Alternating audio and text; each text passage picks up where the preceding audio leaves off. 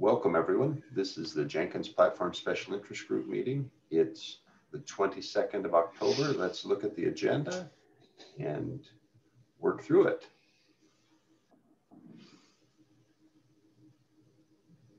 So items that I've got on the agenda include, we'll review open action items, talk about adopt OpenJDK for Docker on Debian, propose a retirement plan for Debian 9. We had an open question about asking if we should switch the default image from JDK 8 to JDK 11. PowerPC 64 Little Endian agent access, Windows Server 1909 agent support, Oracle Cloud, and Docker platform support JEP draft. Any other topics that we need to add to the agenda?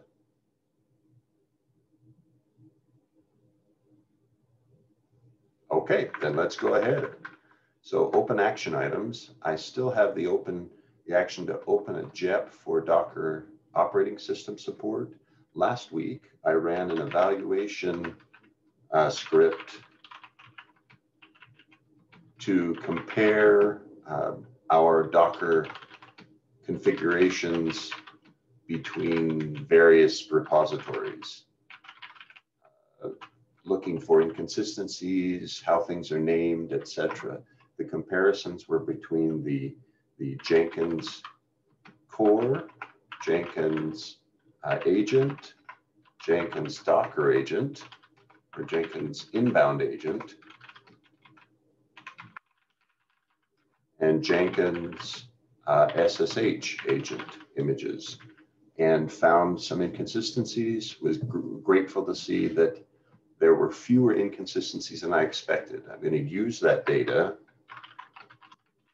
to frame the principles and the rules that we'll use in the platform plan. I'm still behind on getting that actually drafted. It will be out, I hope, within the next few days. And my intent is that I'll initially draft it without submitting it as a pull request so that we can make corrections and comments as a platform SIG before it ever gets in as a pull request. I'm open to otherwise, though. We could use a pull request to evaluate it as well. All right, so Alex isn't with us today, so we'll skip over his report on CentOS options for adopt OpenJDK and the install plugins. I've still got the action to prepare a blog post on plugin installation manager. That's a good thing because we've had fewer blog posts lately than we want, than typical. So mark to do. And we had one item from Jim Crowley of IBM on submitting refinements for further parallelization. He had asked some questions recently on the Docker image generation process. And that, I think that indicates that he's making progress there. Any questions or comments on the open action items? Okay, let's talk adopt OpenJDK 8.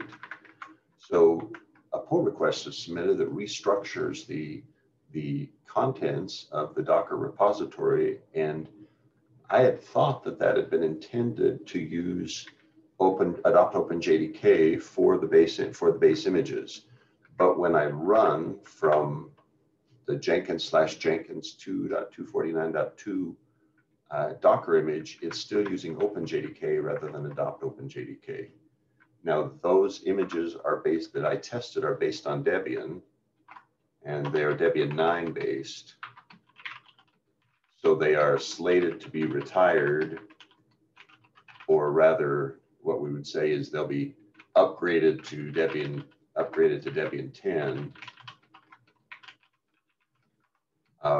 within the next few months as Debian 9 is reaching its end of life.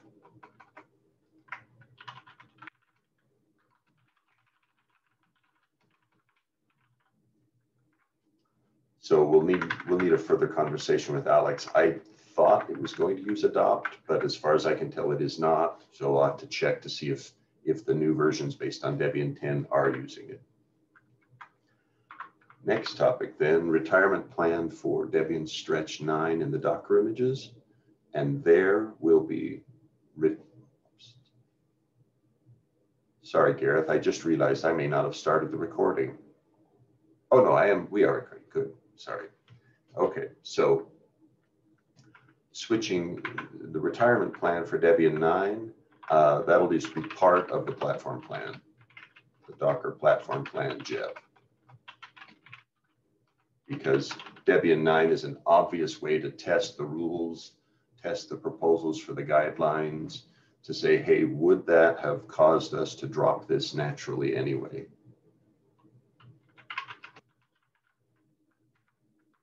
Default image switch from JDK 8 to JDK 11, I'd propose to defer this one. JDK 8 has a very long life ahead of itself. And I don't see much motivation for us to switch to JDK 11.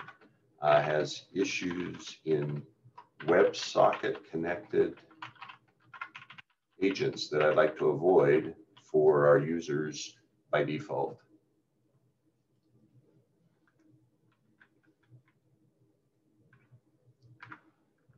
Next topic, PowerPC 64 little endian agent access.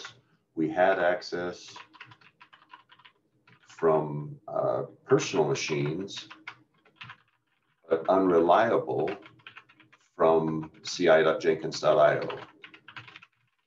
Didn't understand why, and Rafael Sena of IBM found that jumbo packets were enabled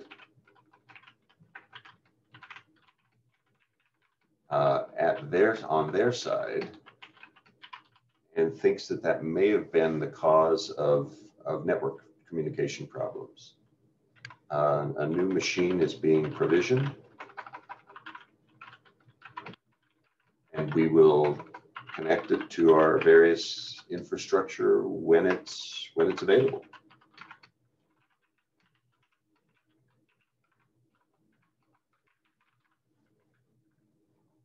All right.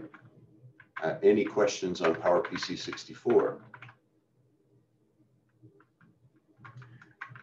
Next topic, Windows Server.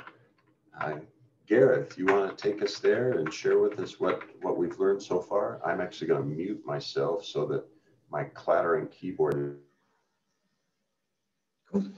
Yeah, so I suppose there is a bit of an ongoing question about whether this is Windows Server 1909 support, or whether we want to change it to be Windows Server 2019 LTSC support. One of the things we've found is building Docker images on Windows is very strict about the version of the kernel that you have. In older versions of Windows, it's extremely strict. That strictness has loosened slightly in 2019 and onwards, but we wouldn't be able to build an 1809 image on a 1909 server, for instance, which means that every 6 months, we're going to be sort of version chasing, creating new VMs to be able to handle the builds of these images. So it's I'll just let Mark catch up slightly. It's it's going to be an ongoing task. And the question is, what do we actually want to support?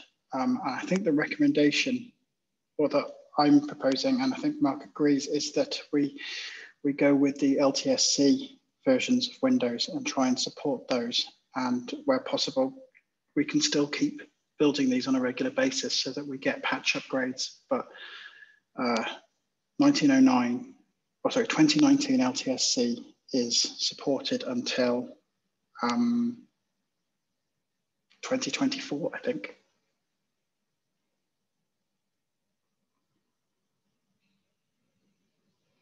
If that's the case, that we want to go with that LTSC 2019 version, then I'm currently doing some testing to see if I can build an 1809 Docker image on top of a LTSC 2019 host, because in theory, they are the same kernel version or very, very close to the same kernel version. But we know that there is no, at the moment, there is no adopt OpenJDK image for 2019 LTSC. But there is an open pull request that Alex, has pushed up for that. Okay, so a pull request for LTSC 2019 support. Yeah, so he's pushed it up for LTSC 2019, 1909, and I think one of the nano servers. But I think it's going to be the LTSC 2019 that we need. Excellent. Okay, so this was an adopt OpenJDK pull request. Yes, correct. Great. Okay. Yeah. So Gareth, you've described what I think is the right approach. I think we should stop supporting the semi-annual, what do they call them? SAIC, increment or semi-annual releases like 1809, 1909, 20H2. It's 2004 and then 20H2, yeah. Right. Well, and of course there was a 1903 in there, and there was an 1803. So, yeah. But I think rolling our generating equipment every 6 months is more work than we want and more work than our consumers want. But then use LTSC 2019 as our base, regularly patch it, regularly run Windows Update, etc. But with the end of life of 1809 being in November, I think that makes good sense at all sorts of reasons. So yeah, 2019 LTSC is based on 1809. It's the same kernel version. So it should, and if we switch, anything that we produce should be compatible with what consumers are already running. Oh, good. All right. Switch to LTSC 2019. Also has the best chance of compatibility. That's good. Okay.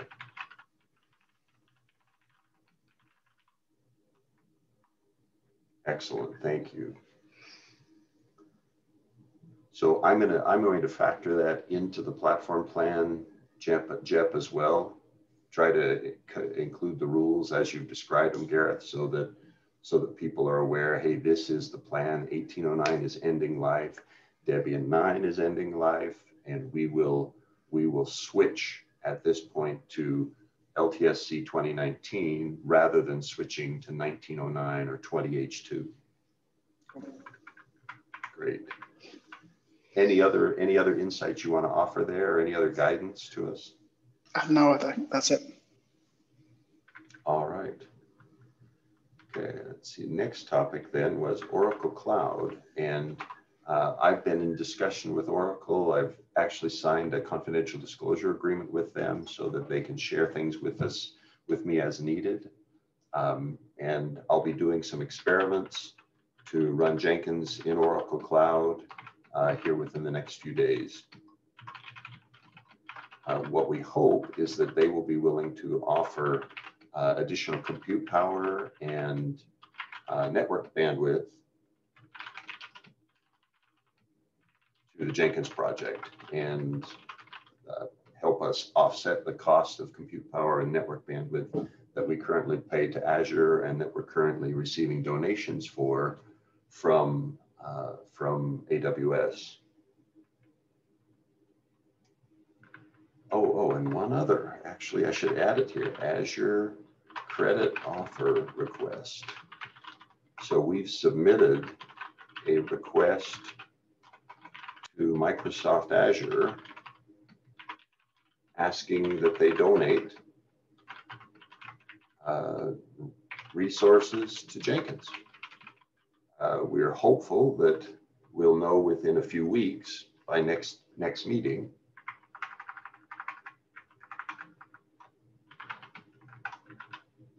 And I'll certainly let you know what the word is. If they say no, that's okay. It's no worse than we have now, but we would love to have a donation from Microsoft as well if they're willing. Any questions there? Okay. Docker platform support, the JEP draft, the framework I've got there is, I've got some basic principles that I'm operating with, and then we'll craft rules to apply those principles, and then we'll use the test cases of current state and what the transition is to the next state based on those principles and rules. So one of the principles was that we want to use currently maintained operating systems only.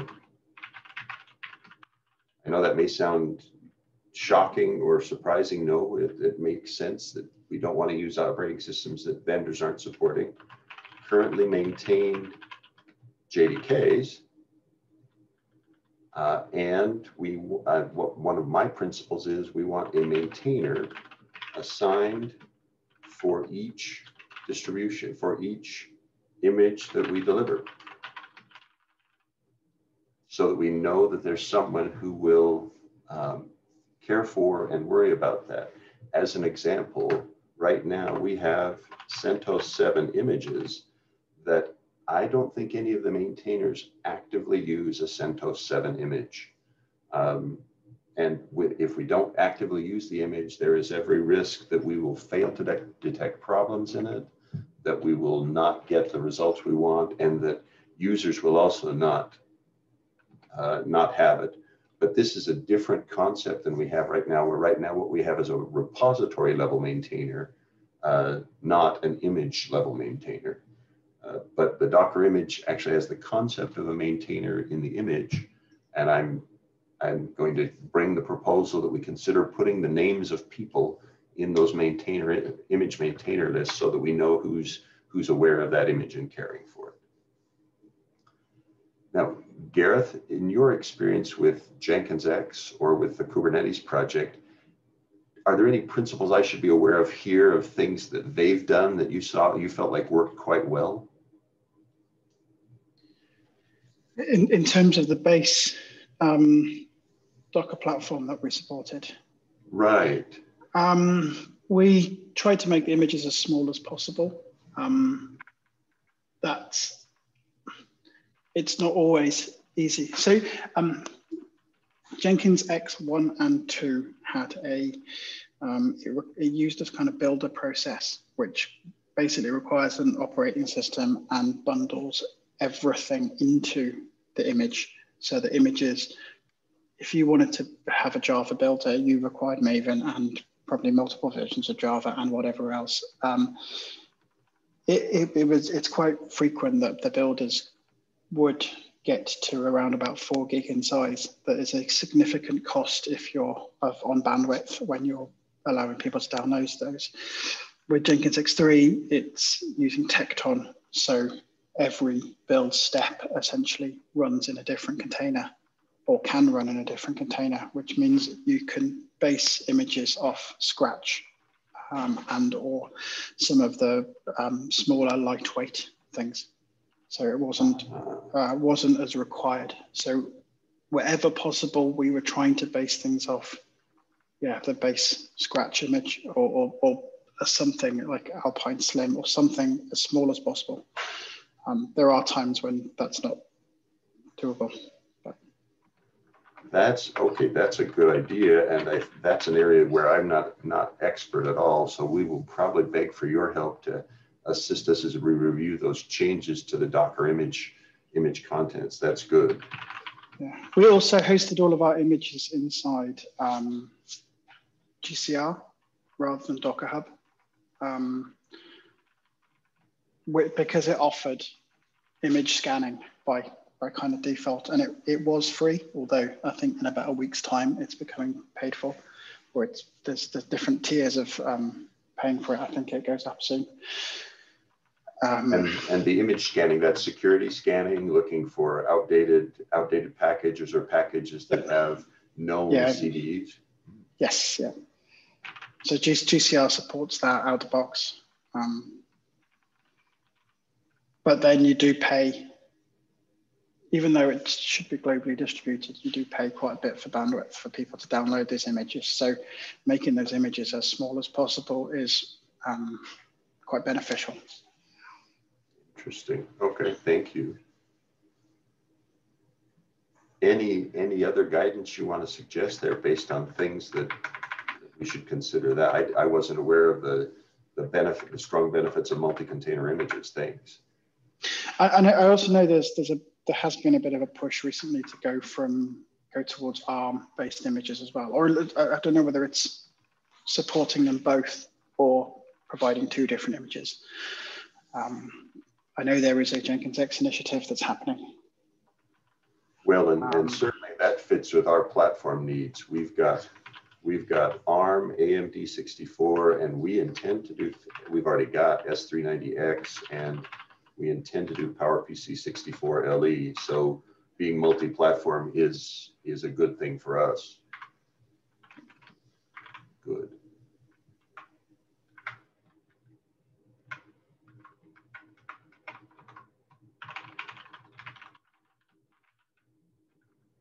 Excellent. All right, that covers all the topics we had for today. I think we can conclude our session. Gareth, thanks very much for being here. Recording will be available in about an hour. Thanks.